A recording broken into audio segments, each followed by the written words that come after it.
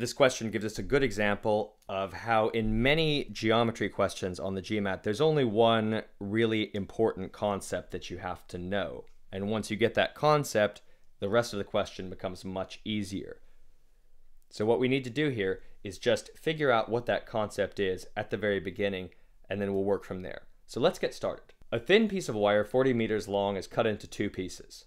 One piece is used to form a circle with radius r, and the other is used to form a square.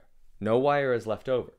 Which of the following represents the total area in square meters of the circular and the square regions in terms of r? First things first, let's just figure out what we're looking for. So the total area of the circular and the square regions. We know the radius is r, so the circular region just has to be pi r squared. That's simple. Now the question is what remains.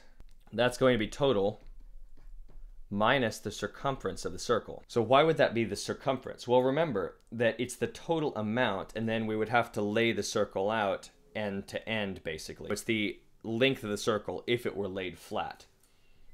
So that is going to be the total 40, and the circumference of the circle, remember it's radius r, is just 2 pi r. We're looking for the area of the square, so what we need to do is find the side of the square. Well, this remaining bit is going to be, it's the entire outside of the square, so that's the perimeter of the square.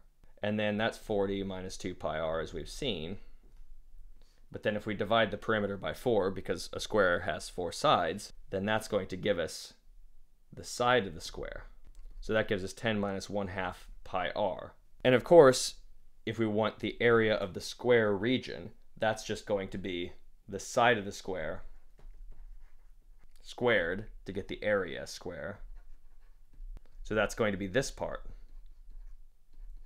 10 minus 1/2 pi r, just that quantity squared. So the circle area is pi r squared.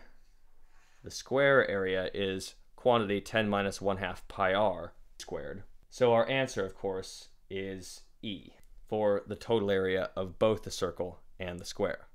If you like this video, you found it useful, the best way to support the channel is to click the like button or subscribe here on YouTube. And if you're interested, we are offering a free 52-page GMAT rates guide for free if you click the link in the top right-hand corner. It's got just about every kind of rates question you could possibly imagine, and of course, it's free. So why not?